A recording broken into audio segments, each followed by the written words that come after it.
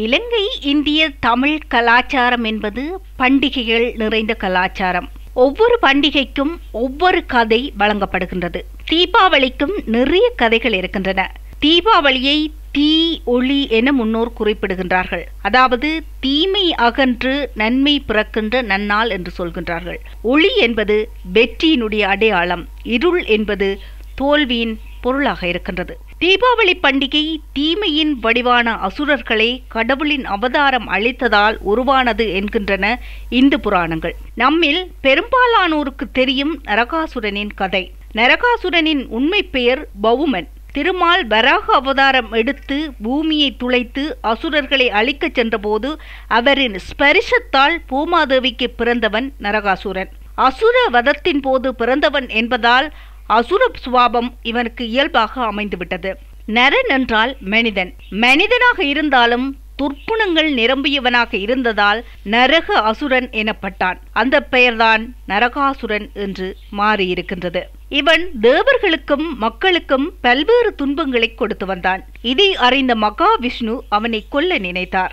ஆனால் அவன் பூமி தாய்க்கு பிறந்தவன்.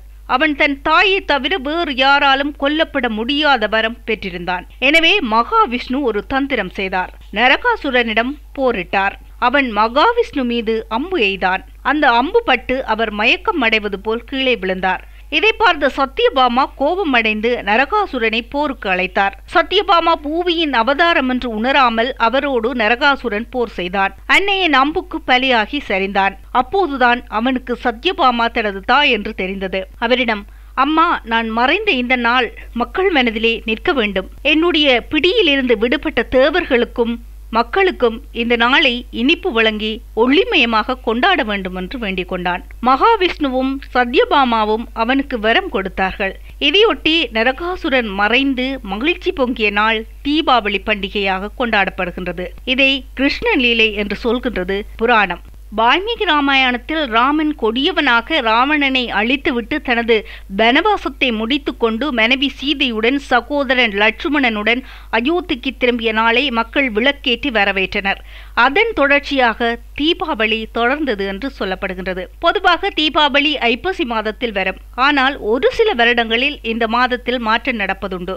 ஐப்பசி இல்லை என்றால் புரட்டாதி மாசத்திலே இந்த தீபாவளி கொண்டாடப்படுகின்றது. இன்னொரு கதையும் இருக்கின்றது. ஸ்கந்த புராணத்தின்படி சக்தியின் 21 நாள் கேதார கௌரி விரதம் முடிந்து இந்த தினத்தில் தான் விரதம் முடிவடைந்த பிறகு சிவன் சக்தியை தன்னில் ஒரு பாதியாக ஏற்று அர்த்தநாரீஸ்வரர் உருவமெடுத்தார். இறைவன் ஜோதி வடிவாக நம்முள் இருக்கின்றான். இந்த ஜோதி வடிவான இறைவனை வழிபடுவதற்கான சிறப்பு நாளே தீபாவளியாகும். தீப வழிபாடு தீபாவளி என்று நாம் கொள்ளலாம். அதைவிட ஆணின் பெண் சரிபாதியாக இணையும் நன்னாளினை நினைவுபடுத்துவதாகவும் தீபாவளி அமைந்ததாக கூறுகின்றது ஸ்கந்த புராணம். புராணங்கள் இப்படி சொல்ல தீபாவளி பண்டிகை எப்போதிருந்து கடைபிடிக்கப்பட்டது, ஏன் கொண்டாடப்படுகின்றது என்பது பற்றி வேறு சில விளக்கங்களும் சொல்லப்படுகின்றன. கிறிஸ்துக்கு பின் 1100ஆம் ஆண்டிலேயே தீபாவளி கொண்டாடும் பழக்கம் இந்தியாவில் இருந்திருப்பதாக சில வரலாற்று குறிப்புகள் சொல்கின்றன.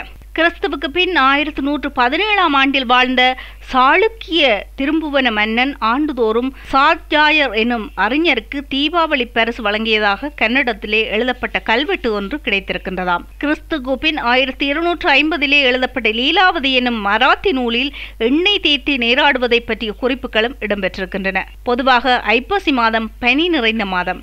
இல்லந்தோறும் குளிர் அதிகமாக இருக்கும் ஒரு காலம், இருள் கூடும் காலம் என்றும் இதை கூறலாம். அந்த காலகட்டத்தில் ஒளியை பெருக்கி உஷ்ணத்தை வீடுகளிலே உருவாக்க இந்த பண்டிகையை மக்கள் கடைபிடிக்க தொடங்கி இருக்கலாம் என்பது கரிசல் இலக்கிய எழுத்தாளர் கி ராஜநாராயணன் என்பவருடைய கருத்தாகவும் இருக்கின்றது.